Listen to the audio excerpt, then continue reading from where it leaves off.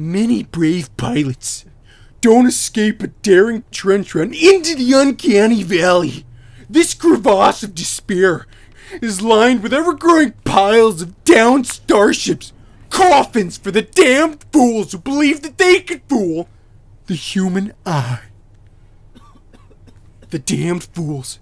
If only they just flew above it. Can't you see that you can't see around corners? You're going too fast. You gotta slow down. You're too ambitious. Your heart's in the right place, but your brain is gonna put that heart into a fiery gravy blender.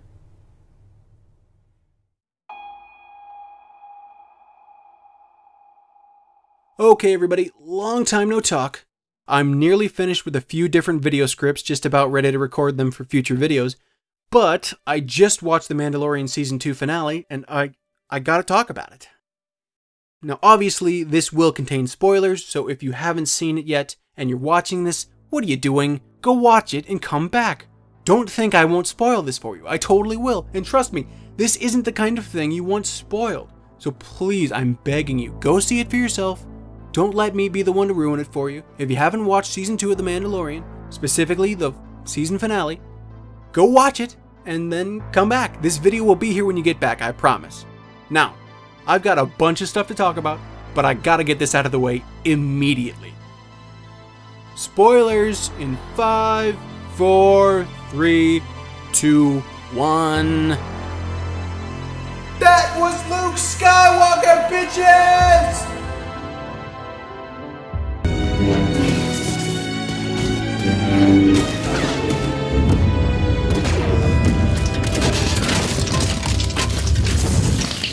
Yeah, but we'll get back to that later. Okay, I'll put a little timestamp here in case you just need to jump ahead and hear about the Luke stuff now. But please come back, this is actually a pretty fun video. I need to get my watch time up, okay? Come on. Give me a break, huh? Will you give me a break? Something subtle I really appreciated about the season finale is how Mando's slow walking through the hallways of this ship really evoke the imagery of Luke's uncertain steps through the halls of Cloud City in that transcendent classic known as The Empire Strikes Back. And I didn't realize it at the time, but this totally foreshadowed his arrival later in the episode. I mean, yeah, there's only so many ways you can frame a shot of a character sneaking through a hallway with a pistol aimed, but I swear that at least one of the storyboards of these shots must have been just a still frame of Luke from Empire. Now clearly, The Empire Strikes Back is my favorite Star Wars movie, and is in my top 5 favorite movies of all time. At some point in the future, I'm going to have to make a long-form video detailing everything that makes that movie perfect, in my opinion. But for now, I'll do my best to not dwell on it too much, but there will be some dwelling, so get comfy. Before I talk too much about the Season 2 finale, I want to give my general opinion on the Mandalorian show overall, and how Season 2 greatly changed my feelings toward it. If the show has any shortcoming, it is that sometimes the extras just don't seem to blend into the world as well as they should. And the scene where Mando rides the speeder sideways across the screen is so painfully not real it hurts to look at. Some of the dialogue is also a little too Earth-specific. I mean, sure, the OT carried over concepts like meters and colors like Red 6 standing by. This is Gold Leader. But there's just something about characters wanting their dragon meat cooked medium rare that seems unnecessarily familiar. This is the kind of dialogue that I would throw away in a heartbeat before I'd risk destroying immersion for the viewer. There were some earlier episodes where Mando reluctantly agreed to help some small villages with their problems, and as interesting as that was, I couldn't shake off this weird story of the week vibe. At times, the show ended up feeling more like Hercules or Xena Warrior Princess than a satisfying series set in the Star Wars universe.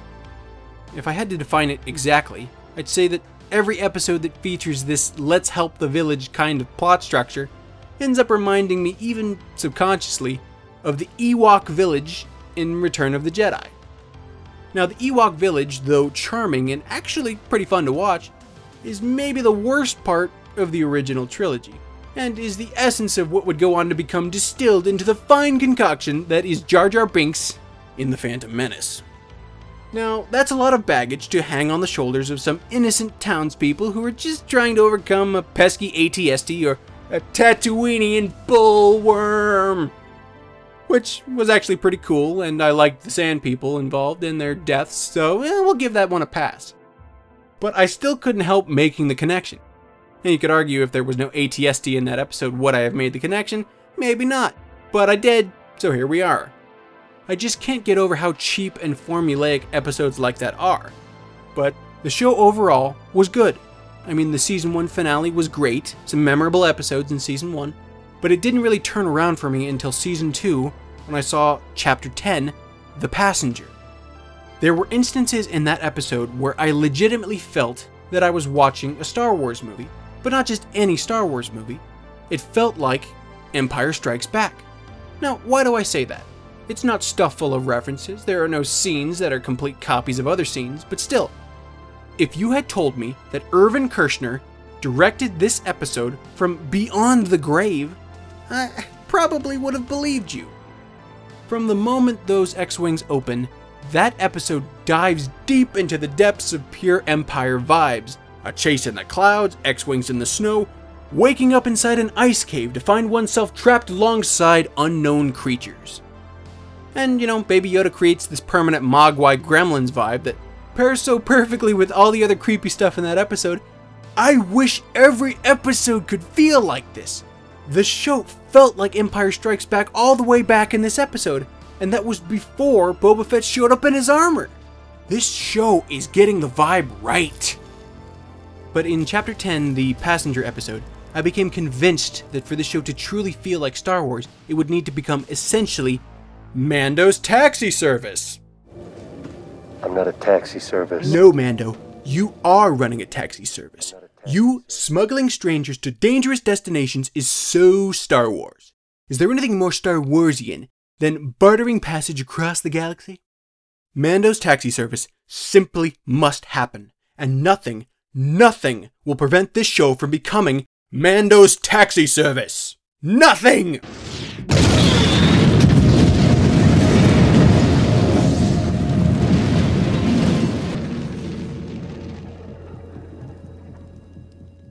Well, shit. Great. Well, now what's he gonna be flying around in? Oh wait, that's better! That's so much better! Wave him down, Mando! Maybe he'll give you a ride.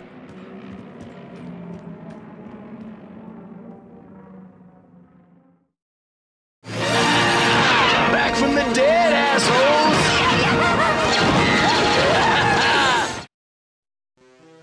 Boba Fett is back! And although we never got a flashback of him crawling out of the Sarlacc pit, I'll take it. It's implied. He's alive, isn't he? I will forever appreciate fan service like this. Deciding to have Boba Fett find his armor off screen and then drop in from the sky wearing it is maybe the best choice this show has made. I said maybe, okay? Let me have my Boba Fett love. At first, I was a little put off that he was not wearing his full outfit, but once I realized that this is actually Samurai Boba Fett, I quickly accepted this as the upgrade that it is. And I was surprised by how much I enjoyed seeing his suit repainted in the follow-up episodes. Now, I've always loved Boba Fett, but in retrospect, as far as his on-screen greatness is concerned, I think it's fair to say that maybe his awesomeness wasn't so much earned as it was implied. And while the prequels did a lot for Jango Fett, Boba never really got his time to shine. That is, until now. I kept wanting to see Boba Fett walk into the armory of his ship, up to the wall full of replacement long-range missiles. Since he only has room to carry the one with him, it's always like, well shit man, you fired your missile, now you gotta go back into town and buy another one. Because his Slave One fire spray ship lands with the back down, it creates a situation where the pilot ends up pointing up into the sky like an astronaut waiting to launch into space. It is this unique ship style that has always made it stick out in my mind as one of the most memorable ships in all of Star Wars. There have been many different interpretations of his ship over the years, but it's always maintained the same basic shape. Previously, it was considered that with use of artificial gravity on the ship anyway, it was simply applied in a different direction, allowing anyone walking around on the ship to do so comfortably even though they were technically walking on the wall of the ship, while Boba Fett sat upright in the cockpit, piloting the ship forward.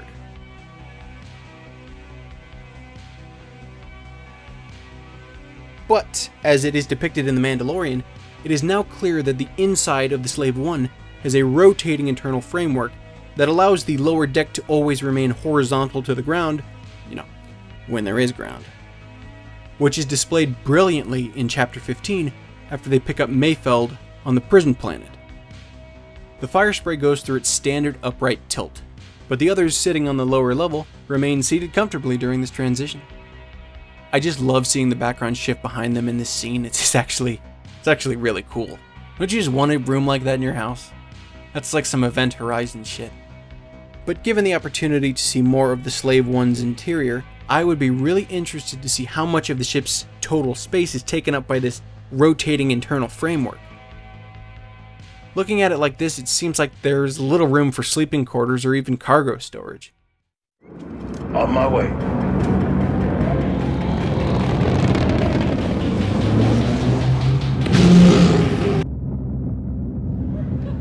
You ever try to get fat? No! You don't have to! It's effortless!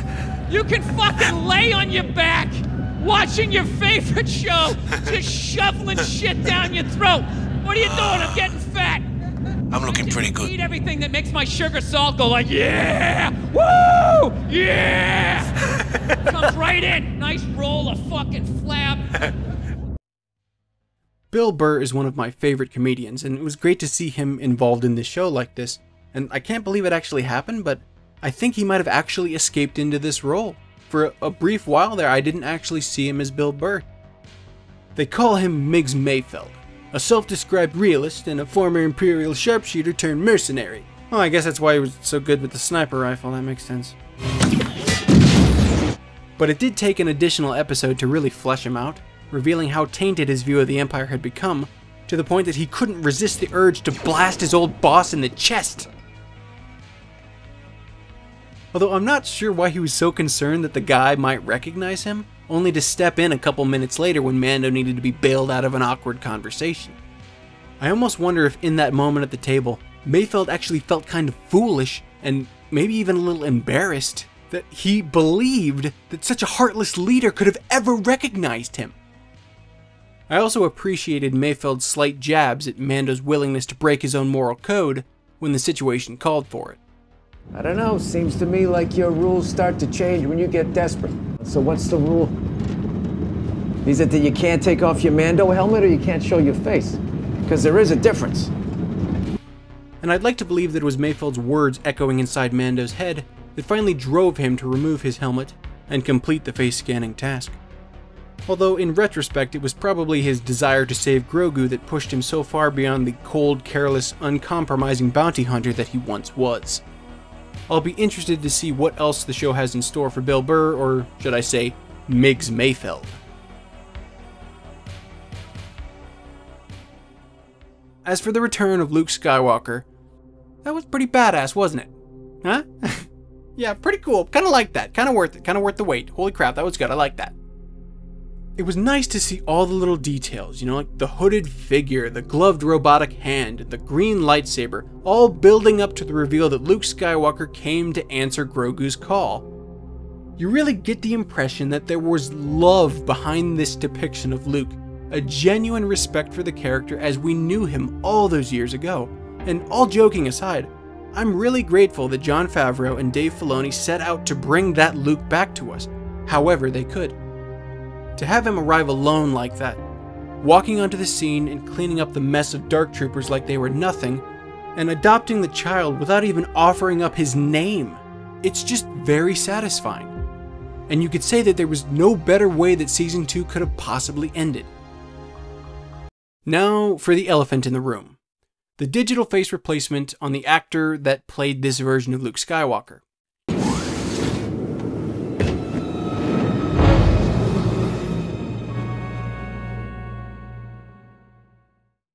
Could have been a little better.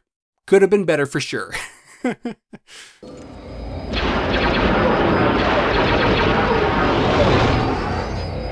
your eyes open for those fighters. They're in range. Target's coming up. Just hold them off for a few seconds. Almost there. They're right behind me. Almost there.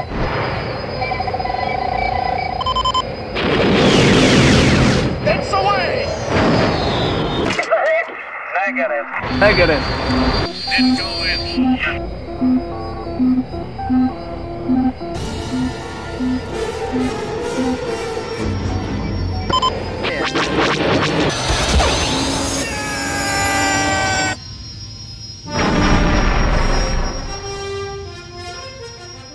Coffins! Could have been a little better. I appreciate that they didn't recast him. Even though Sebastian Stan, you know, the Winter Soldier, looks so much like him. I mean, look at this picture of him. That's not Luke's face. That's Sebastian's face and Luke's hair. Come on. I think giving him his own Luke Skywalker series would be a much better use of his time than that other thing he is doing. But considering that they didn't do that, they had to make it seem like this person was really young Luke Skywalker, you know, as we knew him. The same thing was true of Leia and Tarkin in Rogue One. It honestly insults the viewer every time a character is recast for any reason. We know what they looked like before. Even though you want to escape into the show, you can't, because every time you see this character, you're reminded, this isn't them, and everyone around them that is pretending it's them is pretending. And yes, I know they're all pretending, but even if you tell yourself you don't notice it, your brain did. You subconsciously know that's not them. This is a different actor. The entire illusion is destroyed.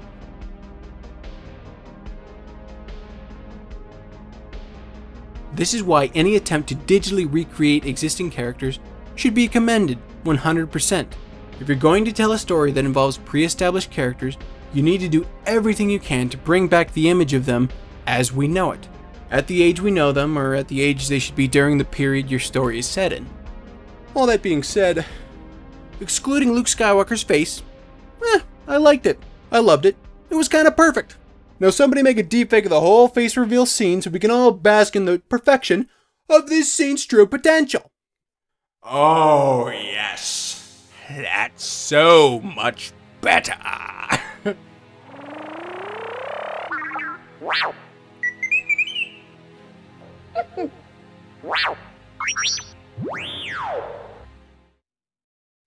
They shot Luke's close-ups in such a way that they could easily be swapped out with better versions of Luke in the future, after we've successfully moved beyond the uncanny valley, and obviously this is the kind of thing that is a question of money, and the more time and money a project has, the better the face replacement is going to be.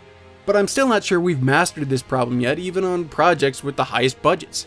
I'm amazed at how effectively they can de-age actors, which is a similar kind of thing, but based on the results, it must be billions of times easier than a complete face replacement. But I'm sorry, I will never get over how even the average deepfake looks so much better than the CGI version of the face. Look at Carrie Fisher's eyes here. They're real because they are real. Why can't anyone in the effects industry integrate deepfakes into the process to, if nothing else, fix the dead eyes of their face replacements? With this tool, I shall give birth to art! Oh boy.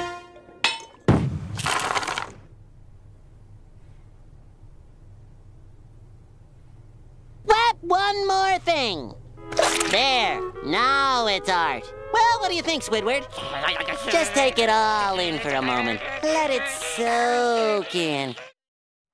It seems like this depiction of Luke Skywalker was modeled after the reinterpretation of Darth Vader during the hallway scene in Rogue One. Everybody wants to see our favorite characters kicking ass in their prime. It simply never gets old. So even though Luke was quite gifted in Return of the Jedi, I wouldn't say we ever saw him reach the true peak of his power. And I feel that this episode really took a swing at that. It doesn't seem feasible for them to ever give Luke his own series and replace his face for the entire show. The only way he gets his own series is if they recast him, which I'm ashamed to say I would watch. But so long as they never remake the original trilogy, I don't see any harm in moving forward after it. At this point, it's basically just expanded universe. So do what you have to do to bring it to life. So long as the actor looks enough like the original, I can probably rationalize away the slight difference as they are just older now. Not sure I'd be able to get over the voice being different, but that is one reason why digitally recreating Luke's face and voice would be the ideal solution if it could ever be done well. If not, bring in Sebastian Stan or another lookalike actor that can actually act, and we've got a series. But who knows, it will probably never happen, and honestly, maybe that's a good thing. It was good to see Ahsoka introduced in live action, and I'll be curious to see her on her own series, where she will probably hunt down Grand Admiral Thrawn. Where is your master? Where is Grand Admiral Thrawn? We never did get to see what happens between Bo-Katan and Mando as far as his possession of the Darksaber. She clearly wasn't happy about that, but I guess that means he is the king of Mandalore now? At least until she tries to fight him for the saber, which was set up from the moment Bo-Katan proved to Mando that her word could not be trusted. You're changing the terms of the deal. This is the way. As far as the post-credits scene, was I the only one that was freaking out when they both stepped onto the metal grate trapdoor above the Rancor pit? Don't stand there! It's a trap! Don't stand there! Although I suppose the Rancor pit is probably still empty since Luke killed a Rancor 5 years ago. Unless they got a new one.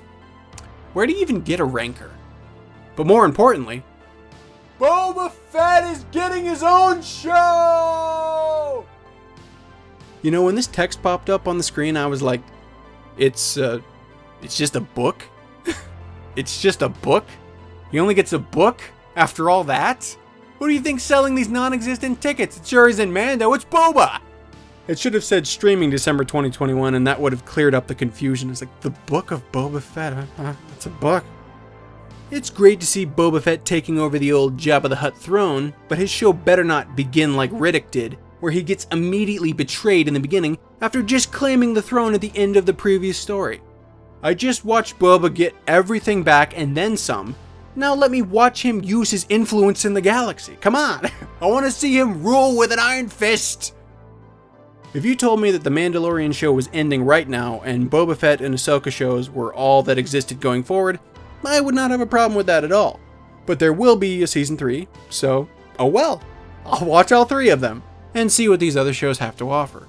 But even if Baby Yoda never returns, we still have to figure out the fate of Mandalore and whether Din Djarin will take a seat in a throne of his own, now that he has essentially pulled the dark sword from the dark stone. I don't know. I'd imagine even if Bo-Katan loses, I can't imagine Boba Fett won't want to eventually fight him for it. Sorta seems like that's what they're hinting at with him taking another throne.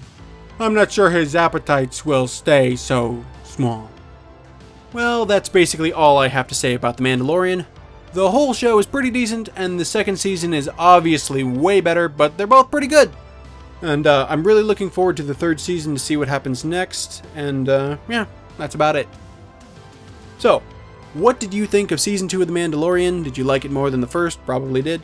Are you as stoked as I am to see the Boba Fett show, The Book of Boba Fett? And were you happy with Luke Skywalker's appearance, or would you have preferred a recast with another actor that looks similar enough to a young Mark Hamill? Let me know in the comments below.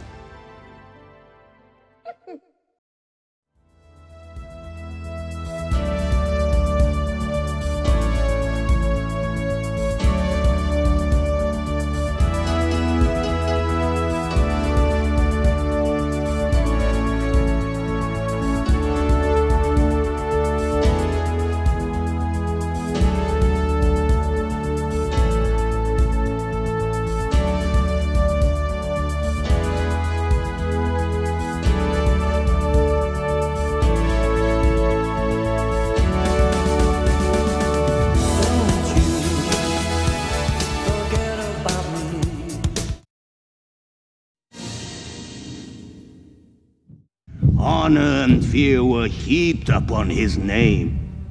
In time, he became a king by his own hand. This story shall also be told. Fett.